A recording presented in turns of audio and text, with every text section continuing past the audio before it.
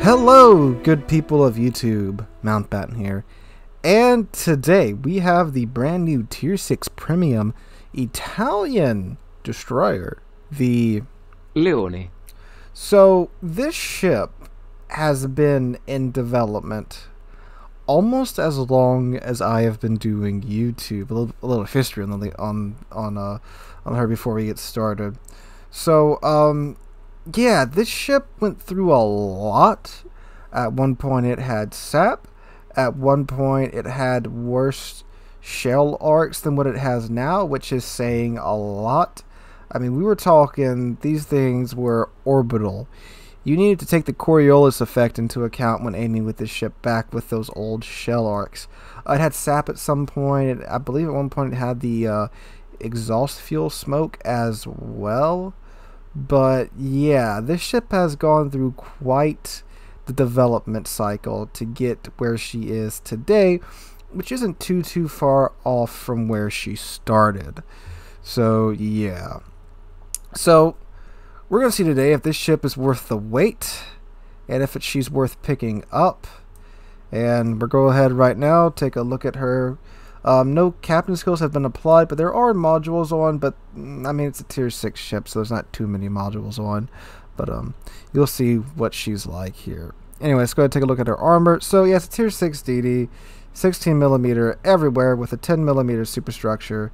Turrets are coated with 6mm, so yeah, you got that.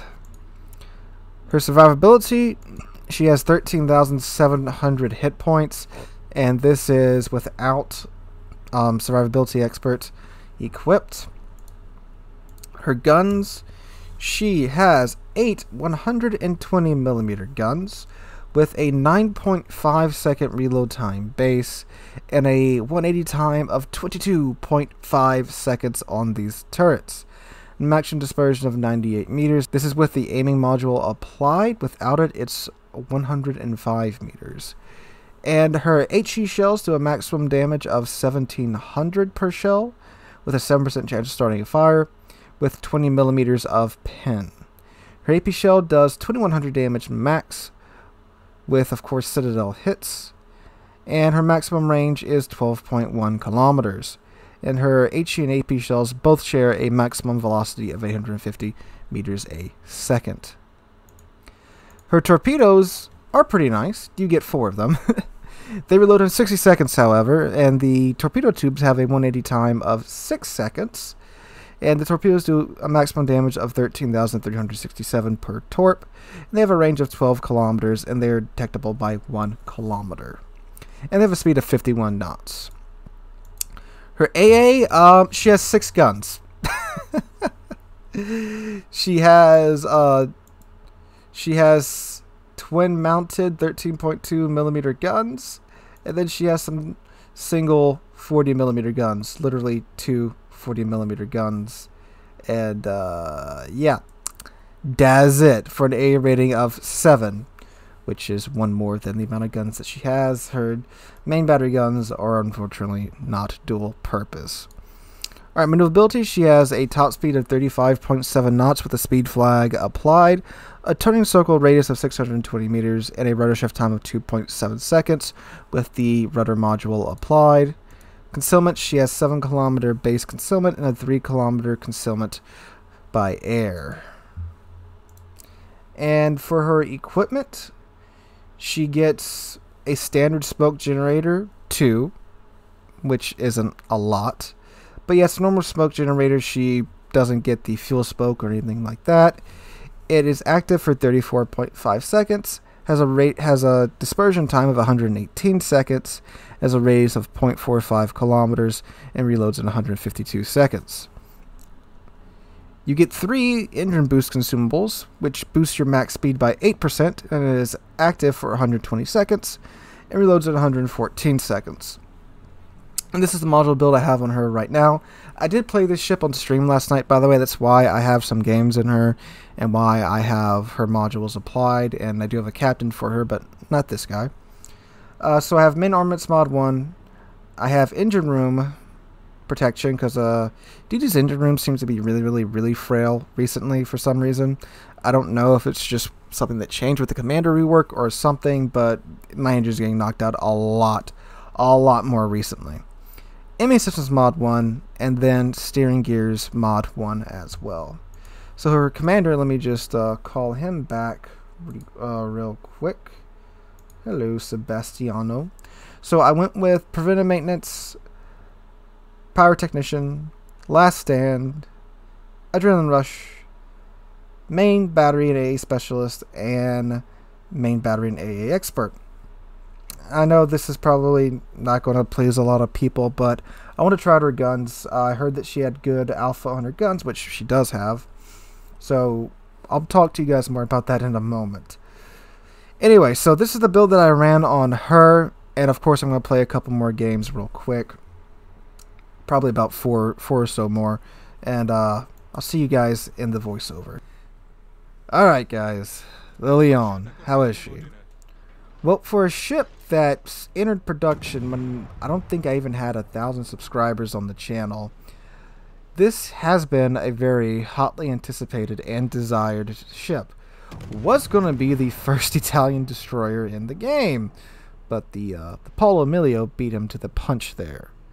So yeah, so after playing it on stream and a little bit more for this review, I gotta be honest, it's pretty meh to okay. You know, at best, in the best situations, this ship is okay. For me, at least. And I'm not an amazing destroyer player. I'm mostly a gunboat destroyer player. And that's why I built the ship as a gunboat, so I'd be the most comfortable with this ship. And as a gunboat, this ship can perform quite well. It's great. It is great at farming battleships at tier 6. With those shell arcs, you can sit behind an island, let the shells fly, even with your low DPM, with the good alpha, and the pretty decent fire chance, a 7% fire chance, full flags and all, on this ship at tier 6, that's pretty good. It's great for farming battleships. And even with a 14.5 kilometer range that I have on it with all my captain skills applied, yeah, the shells take some time to get there, but they do get there. And if you know where to aim, like the superstructure or the parts of the ship that you can pin, they work. They work really well. So she's okay for that. However, against like 90% of the destroyers that you'll come across, if you don't have impeccable aim, you will lose the gunfight just because of your DPM. You know, unless you run across something like an Asashio that can't aim, or maybe I think like 1 or 2 of the Pan-Asian DDs you can see at this tier, you're going to get outgunned fast. It's definitely not an anti-DD DD. Unless you have, again, impeccable aim, then maybe you can out-alpha them. Other than that, Now the torpedoes are quite good. The only issue is you only get 4 of them. They do have a 12 kilometer range and decent damage. So again, if there's like battleships around, like, especially if you're top tier in this thing, just throw a couple their way. You're almost guaranteed to hit them, because most battleship players at this tier love to sell in straight lines. Plus it has a 60-second reload time, so once Adrenaline Rush starts to kick in, you can really just start vomiting out torpedoes in the ship. So it does have that going for it. You know, you can definitely build into the torpedoes in the ship and do well with the torpedoes. And from my experience, do well with the guns too. Now, is it an amazing gunboat? No, of course not. But it can work. If you can make it work, it'll work quite well. And again, well, not amazing, not terrible, just well. That's why I say it's kind of meh. I mean, it guns, it torps. You only get 2 smokes with it, base at least. You can, of course, get that up to 3 with the superintendent skill, which I don't have yet on this ship. And the turret rotation time is really slow too, but you can kind of remedy that with the MLG turret skill, which I don't have yet on this commander. So, you know, it can be a little bit better from what I've experienced. And just knowing that it can improve some of those stats that kind of hurt when you play it, you know, that knowledge, I feel okay saying that this ship is okay. Is it worth you dropping 20 bucks on right now? No, it's not. It's not. It is definitely not worth $20. There are a lot of better options at tier 6 for you to spend 20 bucks on destroyer wise than the Leone. I don't recommend you go out and buy the ship. Don't go out of your way to buy it. If you were waiting for it to come out, waiting to see if it's an okay ship, it's an okay ship. But it's not a buy it now ship. If you get this thing in a container at Christmas or in the next Black event or the next container event, congratulations, you got an okay destroyer. Nothing great, nothing terrible. I'm sure people are saying it's like utter garbage. It's not utter garbage. I mean, I managed to average, I think, around 70,000 damage in it in the games that I played. And I'm a terrible destroyer player, except for gunboats. But I did play like a gunboat. And, you know, in a tier 6 ship, that's pretty good. 70,000 damage at tier 6? Yeah. Now, this thing does utterly just collapse in on itself when you get up tiered, though.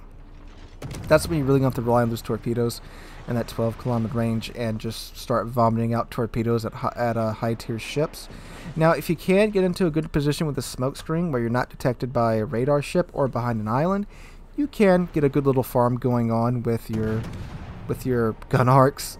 Again, the gun arcs, they're a blessing and a curse. You can sit behind islands, just like the American cruisers, and throw some shells at the enemy ships and start some fires. But at tier 8, like, you can only pin the superstructure on battleships.